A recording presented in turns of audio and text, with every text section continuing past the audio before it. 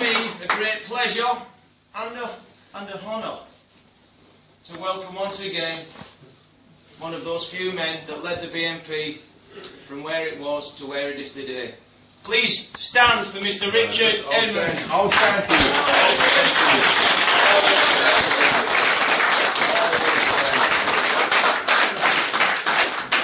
I will stand for you. Thank you very much, Mr. Chairman, for those warm words. Thank you for the invitation to come here.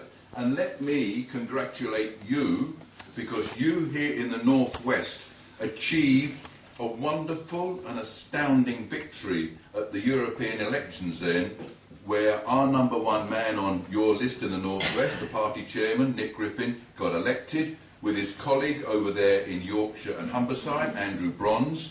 And that victory was in itself politically an earthquake, but beyond the political earthquake was the fact that it gave heart to millions of people in this country. That victory, first of all, Andrew Bronze, I watched the television news that night, stuck by television, and there was Andrew Bronze, and he gave a very, very fine speech. Andrew Bronze is a man he was a recently retired lecturer in law from Harrogate College, and he has spent most of his adult life in our nationalist politics, and Andrew Bronze was the first of our candidates to get elected to the European Union Parliament, and Andrew Bronze gave a very, very dignified speech. I watched it on the television, I watched the BBC News, and when Dimbleby, who was comparing a group of journalists on the table commenting on the political results of that election, when they first of all said, oh, the BNP won a seat, and goodness gracious me, and a Peter Sellers accent, possibly, goodness gracious me. And then somebody explained to Dimbleby, this man, this candidate who's been just elected for the British National Party for the European Parliament, Andrew Bronze, is a recently retired lecturer in law and politics at Harrogate College. Dimbleby's head practically spun off his shoulders, and he said, what? A recently retired lecturer in law and politics. And then when later on in the evening, and they were sort of digesting this new phenomenon that this party of ours, which this decade, this millennium, and again I congratulate the first victories this millennium that this party obtained of ours, this party of ordinary, decent British people, up against all the opposition of these newspapers, the Lib Lab and Con. The first breakthrough that we achieved this millennium was again in the Northwest, in Lancashire, where in Burnley in the year 2002, the wonderful people got elected into Burnley, and we've been winning ever since. We now have nigh on 100 borough councillors. Sharon Wilkinson is not only a borough councillor in Burnley, but she's also a county councillor for Lancashire. We have 3 county councillors. Last year we got our man elected onto the Greater London Assembly, and this year we've gone up another big rung up the ladder. And when, coming back to Dimbleby on the BNP, looking at Andrew Bronze giving his very dignified speech, was that Morley Town Hall they counted the votes? Morley Town Hall, yeah. Or was it in Leeds? Leeds, okay, Leeds. Giving his very dignified speech, and the pundits were digesting this new development in British politics. One of these lefty creeps got up and said, "Oh no, you mustn't talk any more about Andrew Bronze. We must move on. Don't talk about them. Make out they don't exist." And Dimbleby said, "No, you're mistaken." He said, "The British National Party has achieved something here. They've got 1 million people voted for that party in this country, 1 million people, and we have to acknowledge that. And things will be different," Dimbleby predicted. And then later on the evening, because there was all that recounting, Nick Griffin got elected. And next day I was going back home, having watched this television at friends of mine home. I was sort of thinking about it. I was very physically tired, having spent up all the night and the excitement and the tension. And I thought, this is not only a political breakthrough, as per Dimbleby and all these talking heads on television. This has given hope and heart to millions, not just us. And that is so important. Ladies and gentlemen, never think that us in this room are the only people who are concerned about what's happening in this country. There are millions and millions and millions of people who look on with anguish at what's happening to our little Britain. We're a small, you got a globe, we're vanishingly small on a globe. Our little island, so important, with its wonderful history and what we've achieved, but it's pretty small on a globe of the world.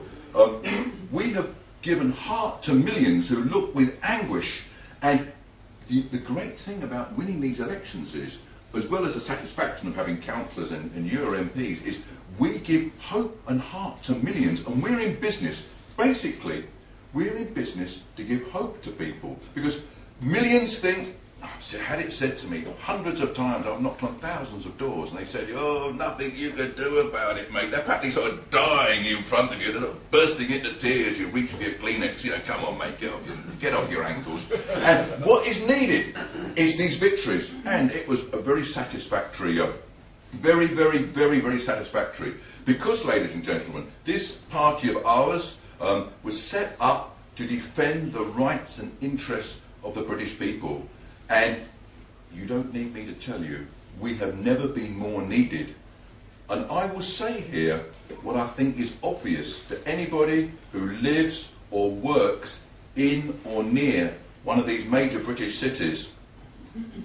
Civilization in this country, civilization in the big cities is in the process of collapsing. I don't say that lightly, I don't say it easily, and I wish it wasn't the case, but let me put it this way.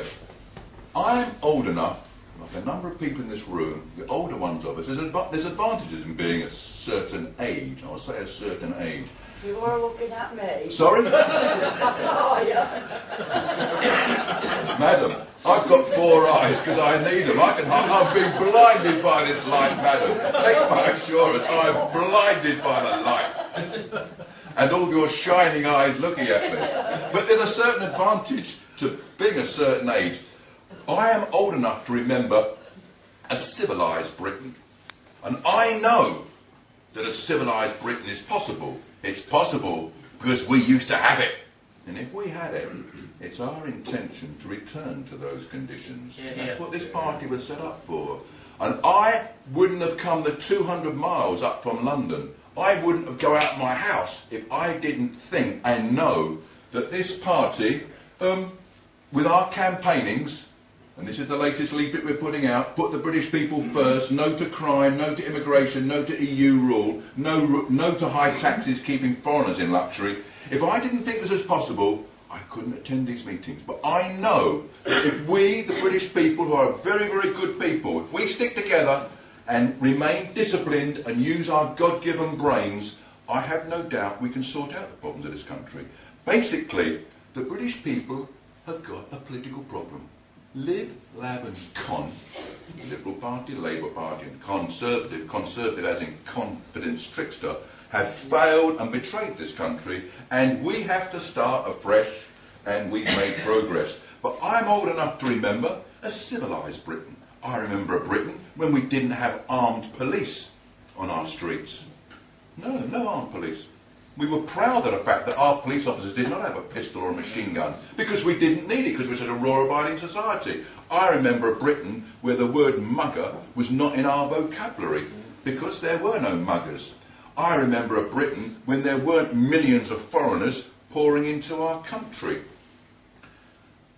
I remember a Britain that was a civilised country. I remember a Britain when the shopkeepers were all white British. You know, man and woman, a couple of kiddies maybe, living upstairs in the flat, running the shop down below. I remember that Britain. The shopkeepers were all white British. I remember a Britain where the bus drivers were all white British, where the doctors and nurses in the hospitals were all white British. I remember that, and I regret the passing, to put it very, very mildly. I regret the passing, to put it very, very mildly. I remember a Britain where everybody had a job and was expected to work. I remember all that. So, where did we go wrong? Where did things go wrong? We have the politicians of the old parties have failed the country.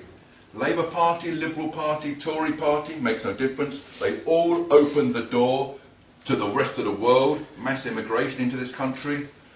Labour governments, Tory governments, makes no difference. They've all opened the door to massive